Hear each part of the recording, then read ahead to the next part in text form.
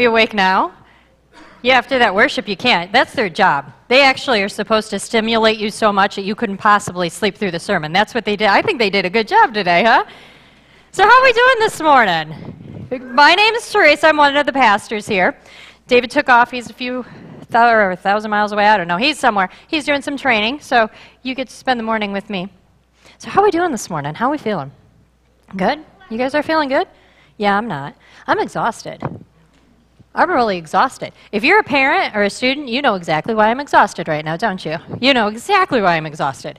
Because we did like 3 graduation parties, 2 award ceremonies, a carnival, and 6 classroom parties, and a partridge in a pear tree this week, didn't we? Yes, we did. We absolutely did. So we're exhausted.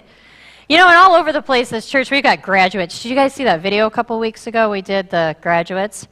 Man, we've got graduates all over the place, and for whatever reason, I seem to know a lot of them this year. Like, I got people graduating all over the place in my family, my own children, my nieces and nephews up north. They're graduating all over the place. And they're all, like, in this little senioritis thing. Like, not one of them will show up on time. Not one of them will do what you asked them to do. Not one of them, I don't even know if they wake up. I think they sleep all day. I'm not sure what they're doing right now. They're just waiting for that graduation day, right? Right? I know a few of them that have got like a week between, and I think they're dead asleep in their beds until it's graduation day. So they're kind of just floating through life. And you know what's funny is when you talk to them, they'll say they're so excited because they think their learning days are over. They think we're all done with learning this week. That's so funny, isn't it? They're so cute. That's so funny. Because we know that their learning days are just starting, aren't they? I don't know about you, but I know I've probably learned 10 times as much since high school than I ever learned in all those years of going to school, right? This is when they start learning. They think they're going to pack it up and put it behind them and they're going to be done with it, but that's not the case at all. We got lessons, life lessons coming. And it's funny, the older you get, like, we continue to learn, like we're always learning, and even I'm still learning now, but the older I get, like I get more surprised when I learn something new, like, whoo, hey, I can still learn. Like, yeah, you can teach an old dog new tricks. Did you know that? Like, you can still learn things. So it kind of surprises you. And I actually had a moment this week where I learned something. Me, myself, I learned. And it was some of the most peculiar of places that I learned it.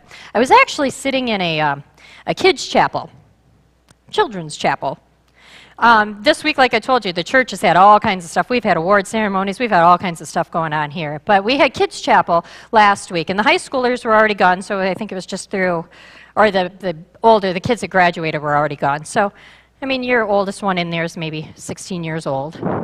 And this chapel was designed for them, and I was sitting in it, and I was listening, and Anna, she's one of the Roys. I don't know if you know who the Roys are, but they run the school, and it's their daughter, Anna, and she speaks, and she's beautifully gifted at speaking. I always enjoy listening to her, because she has the same kind of humor I do, so I crack up through all of her jokes. You know, like when none of the kids are getting them, I'm back there laughing away, and you know, she just has the same kind of sense of humor I do, and she's talking about the talking donkey, and I'm cracking up through the story. It's funny the way she's putting it.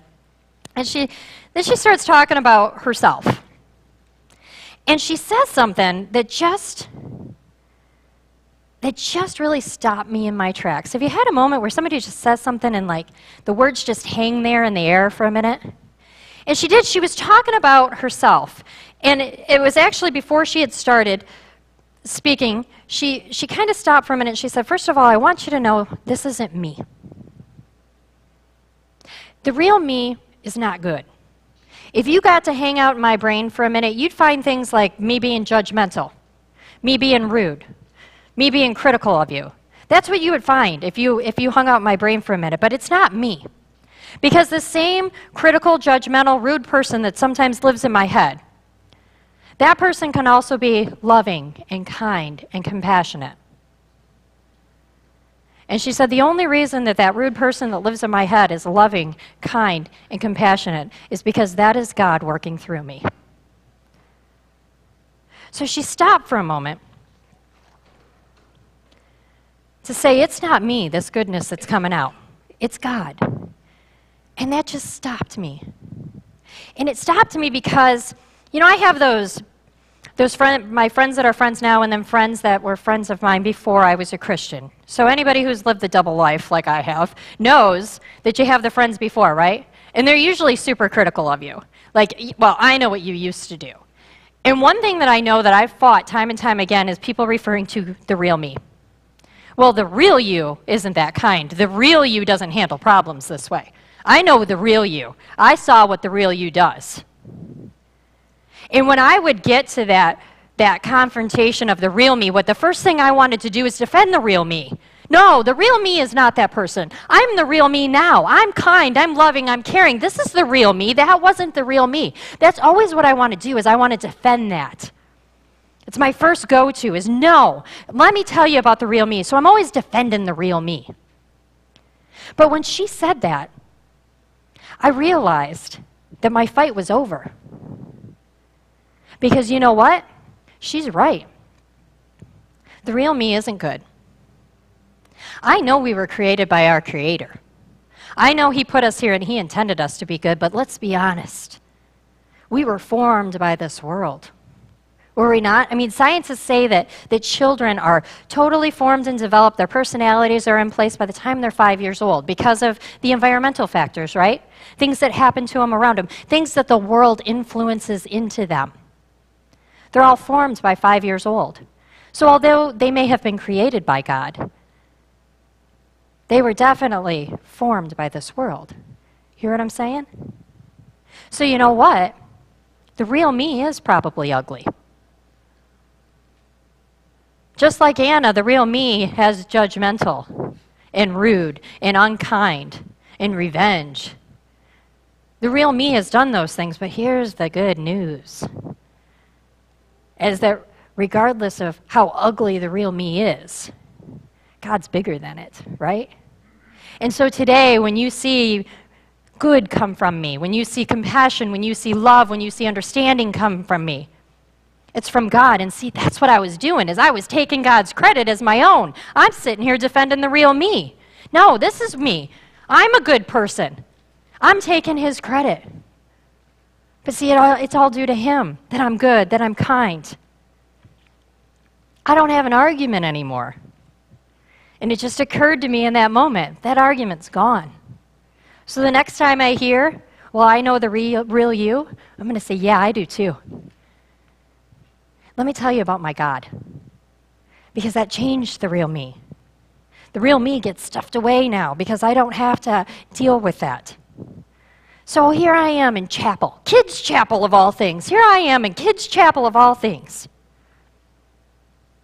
And I actually just stopped to worship for a moment in my head by myself. I said, you know what? Thank you. Thank you, it's not me anymore and it's you. Thank you, let me be more like you. I want to be more like you, and every minute I want to be more like you because I know the real me's ready, sitting there fighting to get out. The real me's there. Have you heard that song?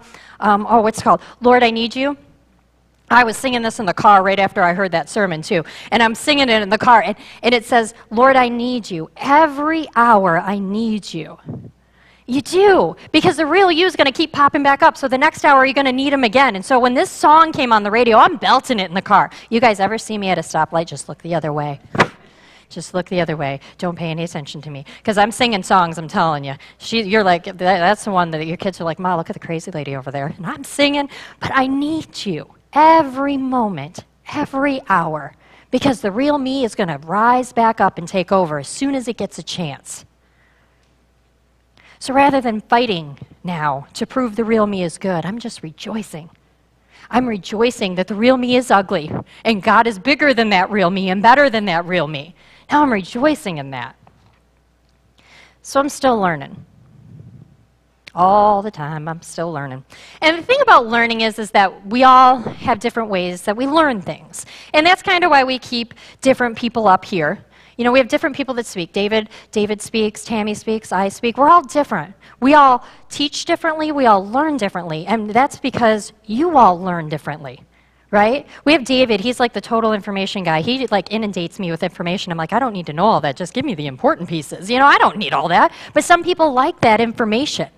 They like, okay, Dee Dee likes that information, see? And then you have Tammy, and Tammy has a way of presenting things in such an organized fashion. I mean, it's just foolproof organized. It's just, if it was a pretty little box with a bow on it, it'd be gorgeous. Like, she just has a way of doing that. And me, I'm the one that's teaching you when the kids are in the back seat screaming at each other. Like, what does this Bible stuff have to do with that? That's what I'll teach you, right? I'm going to tell you how to apply it to those screaming kids. That's what I do. But we're all different. And, we don't all learn in the exact same way, and that's okay. We were designed differently. So each person walks out of here with something just a little bit different each time. And now, I mentioned that song just a minute ago, and songs for me, or music for me in general, has been, now I'm not a good singer or anything. Lord knows that. I can't sing, but, well, my car thinks I do just fine. My car loves my singing, but music is really a big thing for me. I just connect really well with music for some reason. And when things like what happened last week, when I heard somebody speak a word and then I heard that song and the song lined up with it and gave that song new meaning, that just works for me. And I realized I've actually been using music as a part of learning and teaching since I was little. Like, I was singing the planets in order. You know how you had to learn those? I was singing a song to learn those. And I remember when my son that graduated, actually last night, in kindergarten, he had the hardest time spelling our last name. I know, crazy, huh? I mean, it's like only 11 letters. Come on, kid. It's easy. So, we tried to teach him, and finally we came up with a song. And my kids, to this day, she's going to laugh because she knows the song. We sing the Renkevich song. It's RENKIEWICZ. That's what we do. And they learned it that way, did you not? That's the way we learned it. We sang that song. I wonder if they did that in school. That'd be funny. Did you guys do that out loud in school? You did? Good. But that's how I learn. I like music. And I'm hoping that this morning some of you share this love for music and learning, because I want to use this morning a song in particular. And I want to kind of connect that song to what we're learning this morning. Because for me, what this song does is it just simplifies what's complicated. Just totally simplifies it. Now, I want to be, do you guys feel like, are you in the mood for super honesty today or not really? Yeah. Good, thank you, Dee Dee. All right, so, good. She is in the mood for super honesty, so we're going to be super honest. You don't have to if you don't want to, but I just want you to be, I want to see how many of you are willing to admit that right now this morning, today, right now, you're sitting right in the middle of a storm in life. If you're sitting in the middle of a storm right now in your life, raise your hand. Raise your hand. Oh, there's more. I know there's more. I know there's more. You know why I know there's more? Because this is what it seems like to me.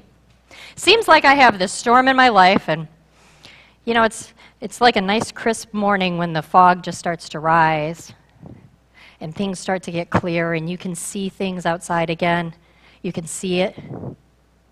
It's just starting to come together. And then all of a sudden you hear thunder again in the distance, right? That's what life seems like to me, is every time the fog starts to clear, the thunder starts to roll, right? Like, it all just starts all over again.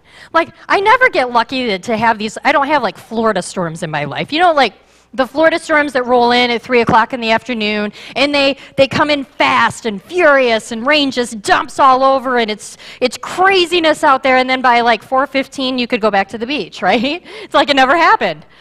But see, my life storms are never Florida storms at all. My life storms seem to last, like these long blizzards or something, right? They're these long things that just keep carrying on. Like, I very rarely get to wake up in the morning, confront some issue in my life, deal with it, handle it, pack it away, and put it in the past by the end of the day, right? Do we ever get to do that? No, they last days or weeks or months or years or decades or centuries maybe. I mean, some of these storms I'm walking through, I start to wonder if there's an end. Like, is there a good end? Is there something, is the happy ending, does it even exist?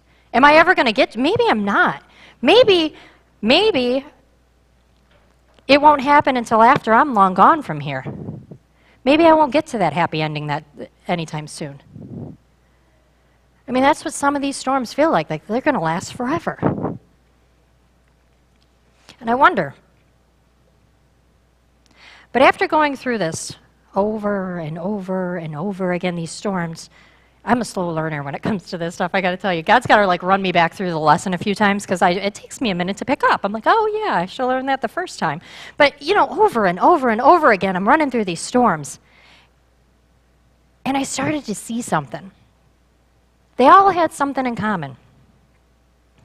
See, I started noticing that I was right. In some of these situations, the circumstances didn't change. I didn't see the happy ending or the brighter tomorrow or whatever it is that I'm promised. I didn't see that. What I did see, though, was that I was changing. Each and every storm, I'm changing a little bit. And I know you don't want to hear that. I don't want to hear that. I don't want to hear that. People say to you, oh, you'll be better after this, or you'll be a stronger person. Like, you're like, I don't want to be a stronger person. Forget it. I'm over this, right? Like, you don't want to hear that. You'll be better. You'll be stronger. Things will be better for you. But you know what? It's so true, isn't it? They're right. And we know they're right. That's why we don't want to hear it. Because the thing is God's concerned about you and not your circumstance. So sometimes what God has to do is calm the storm in your soul before he can calm the storm of your circumstance. And I want you to listen to that one more time. And it's actually written in your bulletin, so you don't even have to write notes. You can just listen. I want you to listen to this. God will sometimes calm the storm in your soul before he calms the storm of your circumstance. Now, I didn't finish the sentence for those of you looking in your bulletin. You know that. And let me tell you why. I have this inquisitive nature. Do anybody have an inquisitive nature? I like to ask why. Why? Why? Why? And the only reason I'm asking why this morning is because David's way far away, because I drive the man crazy with why. He's like, do you have to question everything? Uh-huh. I'm like a 2-year-old. I am a 2-year-old that never lost that why thing. Everything. Hey, I'm going to take off in my car. Why? Hey, I'm going to do this. Why? I have to know why. I don't know why I have to know why, but I got to know why. So we actually have a code that he taught me that I have to say inquiring minds want to know. That's what I have to say, because I'm constantly, it's not that I don't trust what you're doing or anything like that. I ask why a lot. So I asked why. And for those of you who are inquisitive like I am, you're going to be really happy, because there's this really satisfying word in that sentence. This word that satisfies our needs all the time. Because. Because. Isn't that a good word? It's such a good word. Because. So why will God stop to calm your soul and let your circumstance continue to spiral out of control? Why will he do that? Because he's trying to show you something. He's trying to show you something. And this song called Oceans, we sang it this morning. You remember that? It was one of our first songs. This song helped me to figure out what he was trying to show us. Help me figure that out. And we sang it this morning. But the thing is that, like I told you, that song earlier in the week that took on new meaning, I'm hoping today maybe we can take on new meaning, because that's what worship is about. It's not just a song. It's not just to stand here and sing. That's not what worship is. Like I told you when I was in chapel, I was worshiping. Because worshiping is more than a song. It's a song with meaning. It's a song with praise. It's a prayer. It's a song that helps you understand. That's what worship's about. So this morning we're going to talk about the Bible story that song is centered around. It's in the book of Matthew. And it's not one of like the hidden stories in the Bible. It's a story we've all heard. It's in the book of Matthew, chapter 14, and it starts at verse 22.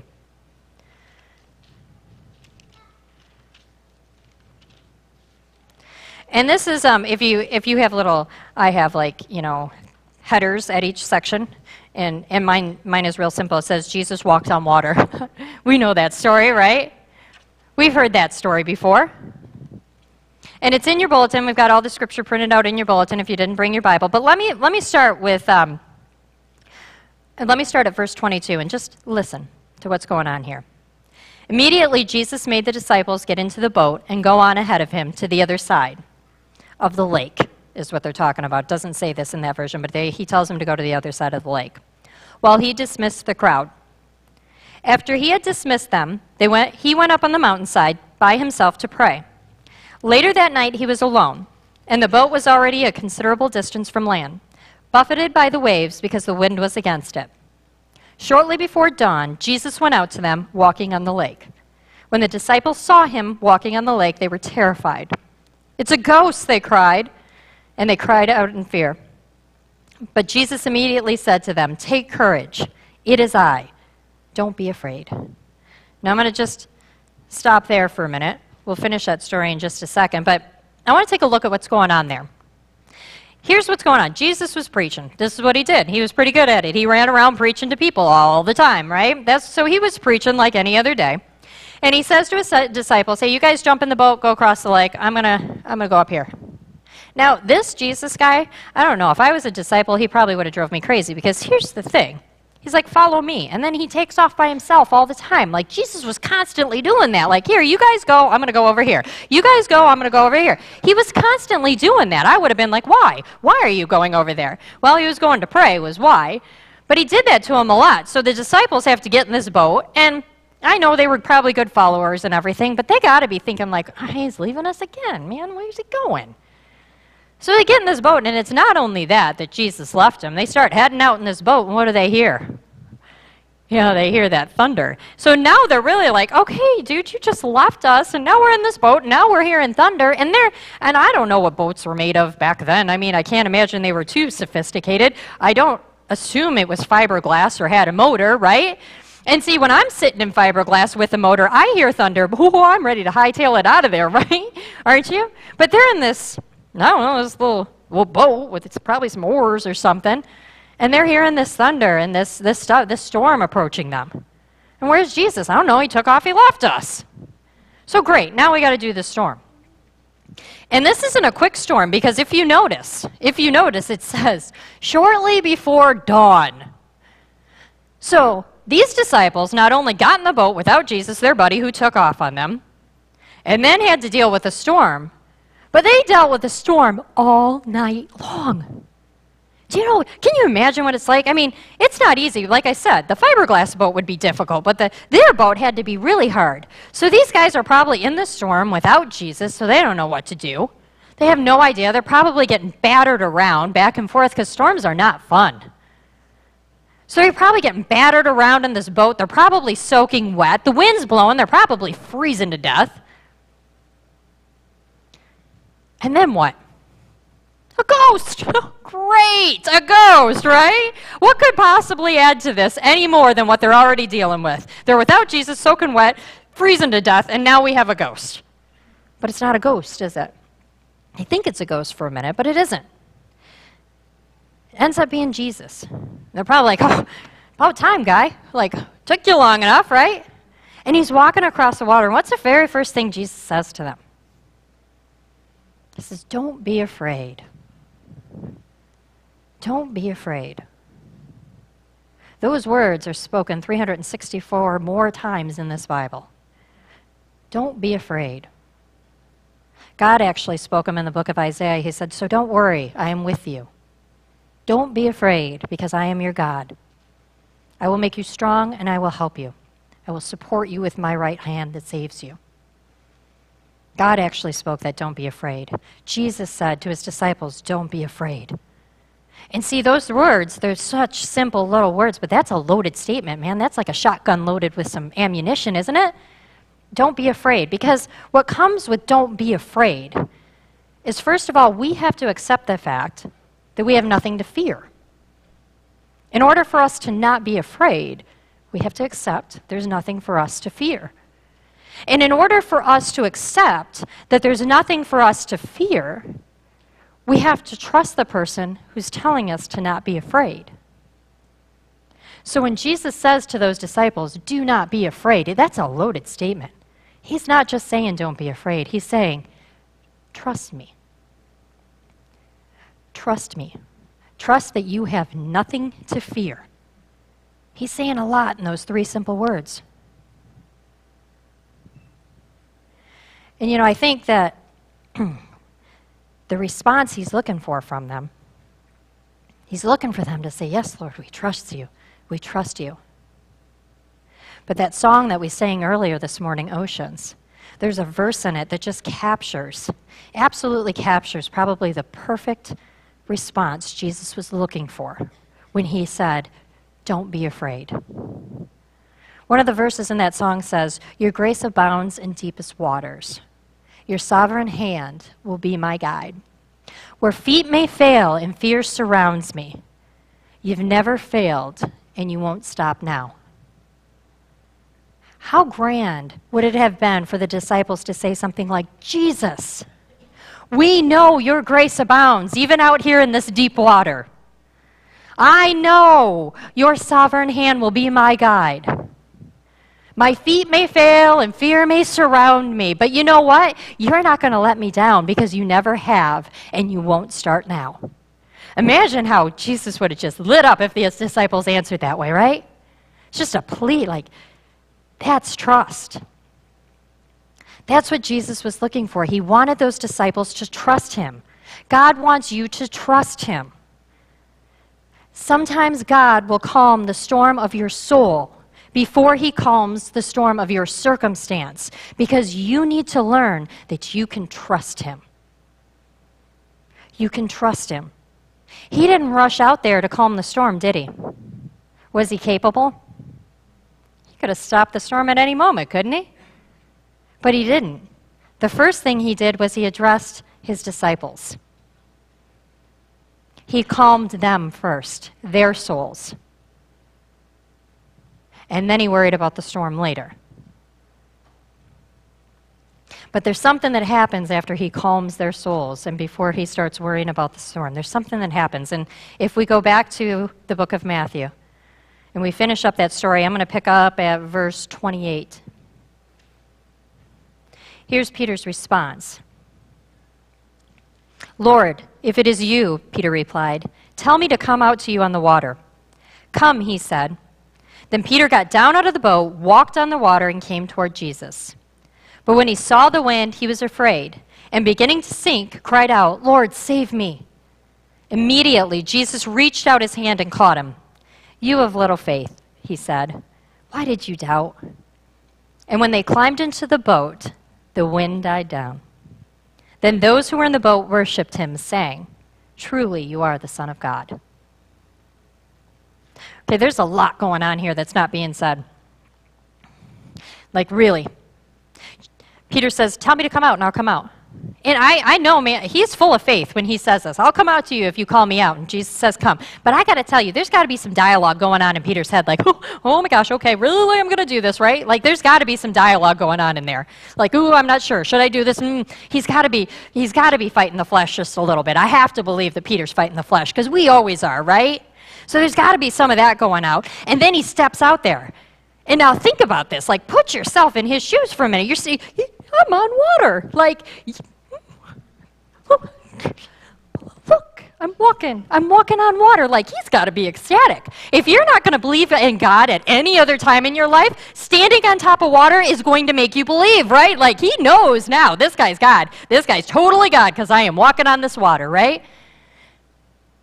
And then what happens? That wind blows, right? Just a soft wind. I mean, and the wind was nothing that wasn't expected. He's in the middle of a storm. That wind's been blowing all night long. Didn't catch him by surprise. It didn't come up. It wasn't something he didn't expect to happen. That wind was going all over. But that little blow of wind, what happens? He starts to sink. This man of great faith, faith so great to step out into the water, with just a little blow of the wind, begins to sink. But then comes the most important part of the story. The three most important words in that whole story is what Peter says. Now, I don't know if you've ever found yourself unexpectedly in a body of water. I've been thrown into a pool or two in my lifetime, I know that. But when that happens, like, panic sets in, right?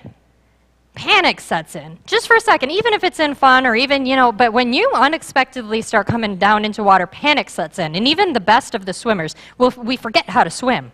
You can't even think straight. And Peter, I think he's lucky that he got any words out of his mouth, because if you would have caught me like that, he wasn't expecting to go in the water. But if I would have been caught like that, I don't know that I would have been able to mutter out any word, because I would have been caught in that moment of panic. But Peter manages to say, "Save me. Lord, save me." The most important words in that story. Why? Because at that moment, Peter realized he needed to be saved. That's important. See, as long as Peter was standing on top of that water, he didn't need to be saved, right? And as long as you can handle your marriage, you can handle your career, you can handle your kids, you can handle your finances, as long as you can handle all of that, you don't need to be saved. You don't need a savior. Jesus wanted to be Peter's savior. He wants to be your savior. You know, in my Bible is written, there's devotions on each side of it by Max Lucado. And there's a devotion next to this story that is interesting. I'm just going to read you a little excerpt of it. But it says, as long as Jesus is one of many options, he is no option. As long as you can carry your burdens alone, you don't need a burden bearer. As long as your situation brings you no grief, you will receive no comfort. And as long as you can take him or leave him, you might as well leave him, because he won't be taken half-heartedly.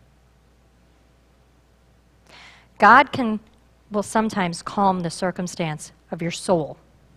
God will sometimes calm the storm in your soul before he calms the storm of your circumstance. Because you need to realize you need a savior. You need to admit that you need to be saved from something. It may even just be yourself. Like I said, the ugly me and the better me is God. Peter's faith was so strong. He stepped out of that boat. My gosh, I don't know that I could even come close to that sometimes.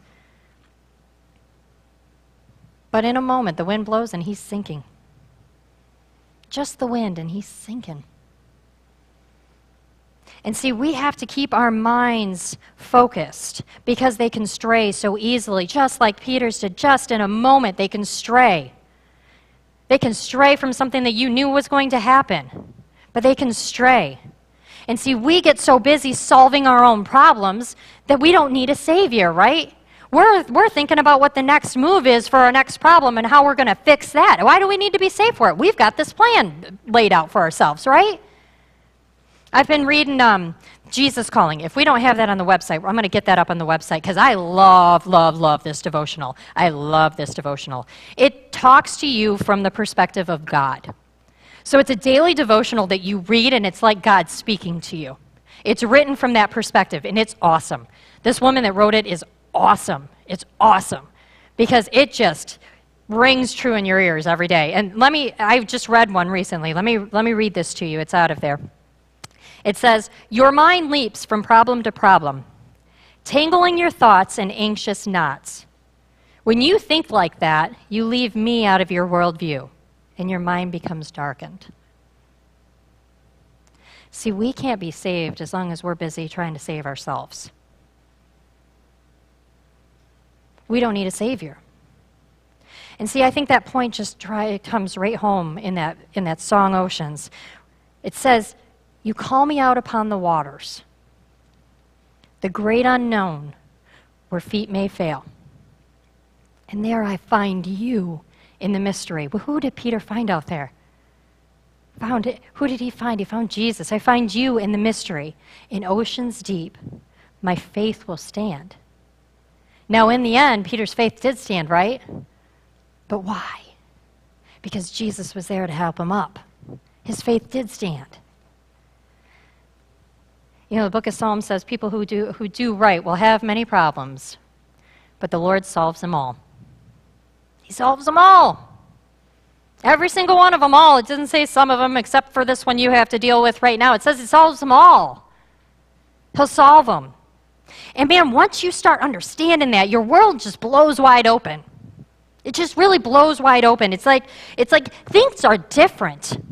Things are so different when you understand that. When you know you need a savior. When you wake up in the morning understanding you need a savior, like I said, every hour I need you. When you start understanding that, things start happening. And once you get it, man, this is my favorite. This is my favorite verse in that whole song. This is like a call. It's like a plea to God. It's like when you realize you need to be saved, this is the song that you sing to him every day, all day long. You sing this song. Listen to this. Spirit, lead me. Lead me where my trust is without borders. Lead me to that place where I can trust you. Let me walk upon your waters, wherever you may lead me, even out of a boat. Take me deeper than my feet would ever wander. Let my faith be made stronger in the presence of my Savior. That's what happened on that water to Peter. We think it's Jesus saving him, but it's Peter's faith getting stronger. Right? That's what he's experiencing. Those are some powerful words. Aren't there some powerful words in that song? See, sometimes God will calm the storm of your soul before he calms the storm of your circumstance. Now wait, I'm going to stop right there, because there's something very important there that I separate. Sometimes God will calm the storm in your soul before he calms the storm of your circumstance. There's a line between those two things. Why? Because one is you, your soul, and the other one is your circumstance. You are not your circumstance. Do you hear me? I hope if you walk out of here with nothing else this morning, you are not your circumstance. See, we get this all wrapped up together and we start getting this all confused. We think we are our circumstance. We say things like I'm a single mom, I'm a widow, I'm a grandparent, I'm an attorney. No, you are not any of those things. Those are your circumstance. You are a person raising your children by yourself. That's a circumstance that happened to you, right? That's a circumstance of your life. You are a person that seeks justice for others. That's how you spend your day. That's what you do. That's a circumstance of your life. It can change, can it not? I'm a widow. No, what happened to you is your spouse has passed on and you have to live this life without him. I'm a grandparent. No, your kids had children. That's a circumstance still. Your kids had children. And see, we start identifying ourselves with these things. But there's only really one thing you are. You are that soul. And once you take Jesus into that soul, you are a piece of our Creator. Amen? That's exactly what that soul is. It's a piece of our Creator. So we need to start referring to ourselves as a piece of our Creator. We are a part of God. You hear that? How different that is? I'm a mom or I am a part of God. How much more powerful that is. That's the way we need to live. That's what we need to understand. We're a piece of our Creator. And when you start understanding that and you start feeling that, that's who I am. I am a part of God. Your soul can't help but to sing words like these. I will call upon your name and keep my eyes above the waves. Because when oceans rise, my soul will rest in your embrace. Because I am yours and you are mine. I do that motion with the kids every time I sing that song, and it's just like, you're mine. You know, in preparation for this sermon, I think, God has a funny way. I always say that, you know, when you start believing or you start walking in faith, you start doing this stuff, you start having like these coincidental life. Everything's a coincidence. Everything, you know, you're right, like, oh, wow, that's a great coincidence. No, it isn't. It's God working in your life. But anyway, so you have this great coincidental life. And I have a great coincidental life. And yesterday, I actually had to live out what I shared with you this morning. He's got a good plan, doesn't he? He's a funny jokester. I like his sense of humor. But I actually had to live out my sermon. I had to allow him to calm the storm in my soul without calming the storm of my circumstance. That's how he prepared me for this morning. And see, I woke up yesterday and I was faithful like Peter. I did the right thing. I said I was a wreck. But I was faithful like Peter. But boy, was I sinking. I was sinking fast, and I just reached out my hand and I said, you know what? It's yours. You take it, you have it. I'm going to be content today. I'm going to live my life today, And whatever you come out with, I'm good. And I just handed it over that morning. Handed all of it over. And the day when my circumstance spun out of control as it did, in every which way, and nothing really changed. It actually got worse throughout parts of the day, and it was just a wreck. But throughout all of this, throughout every second of this, there was just this peace that I walked with. Just this peace. And it actually got to a point where I said to my husband, I said, I wish I could just pull this feeling out of me and hand it to you so you could feel it, so you could understand it. It's peace that passes understanding. And I'm trying to explain to him, it's peace that passes understanding. I know what that means. That's what this is. That's what it is. It's peace. And I want to just I wish I could give it to you because I want to give it to you because it was such a great feeling. But here's the crazy part. He never really calmed the circumstance in all of it. And although yesterday had a fairly good outcome, the circumstance overall that I was dealing with that started this whole thing still is not resolved. But you know what? I don't need it to be resolved. Because if I get nothing more than what I felt yesterday, I'm good. That was more than I can explain. I will be testifying to that probably till the day I die because walking in that was good. The circumstance didn't matter. And see, that's where we need to get. We need to get to a point where our soul is so calm that the circumstance doesn't matter anymore. You could have thrown anything at me. I would have just taken it like, whew, whew, no problem. It's peace that passes understanding. So now, we're going to sing that song for our offering time one time more here this morning because I want to go back through it because like I was telling you earlier, it's funny when you sing something and you understand or there's something behind it. It just takes on a new meaning. So I'm going to ask the worship team to join me back on stage and the ushers to come forward and we're going to do this. But this time when we sing it, I want you to see Peter. I want you to see him walking on that water. I want you to see yourself walking on that water. Why don't you try seeing yourself out there?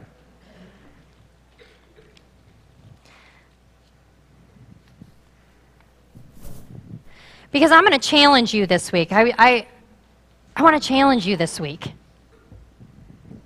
I want you to stop praying for your circumstance.